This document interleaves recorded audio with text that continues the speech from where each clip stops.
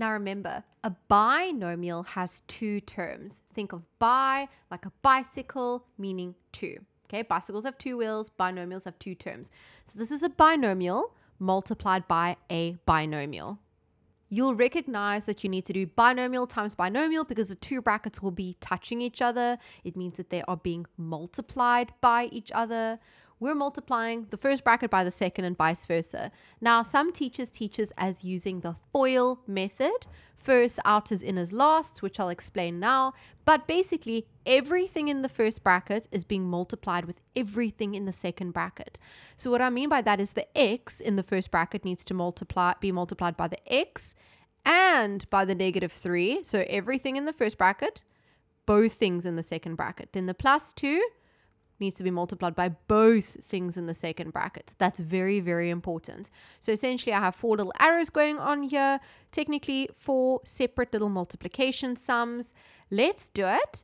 I'm going to explain this using the FOIL method as well. So the FOIL method just stands for firsts, outers, inners, lasts. So first means the first term over here multiplied with the first term over here. You can see it's first in this bracket, it's first in this bracket, and that is going to get me, x times x is going to get me x squared. Now, why x squared? Because when we are multiplying, we keep the base, add the exponents. They've got invisible ones over there. Okay, so that's F for firsts in the FOIL method. Then we've got O for outers. Now, outers just means the one on the outside over here multiplied by the one on the outside over here. So x multiplied by -3, -3x. Then we've got I, which stands for inners. The inners are these two right here on the inside. Okay, so 2 times x is positive 2x. And then the L stands for lasts. It's the last one over here multiplied by the last one over here. So 2 multiplied by -3, -6. Once we've done our method, so that's the FOIL method, or you can just think of it as everything in the first bracket needs to be multiplied by everything in the second bracket. Okay, once we get to this point, we have to do like terms. So remember, like terms have to have the same variable and the same exponent. So x squared doesn't have any friends, so it stays x squared. Then we've got -3x, positive 2x. Those are like terms. So -3 plus 2, you can do it on your calculator if you struggle with integers. -3 plus 2, that is -x. And then -6, just like that. Let's try example number 2. So we got 2x multiplied by x. That's technically our firsts. Just remind yourself you're multiplying. So 2 times 1, basically. There's an invisible 1 over there. Then x times x is x squared. You are multiplying. That's your firsts. Then we go to our outers. 2x times -3y. What is that?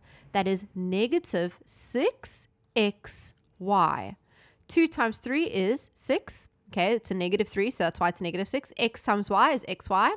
Then we got our inners. So inners means these here on the inside, -6y times x, that is -6xy. And then we do our lasts. So -6y times -3y. Remember, a negative times a negative is a positive. 6 times 3 is 18. Y times y, remember, you keep the base, you add the exponents. 1 plus 1 is 2.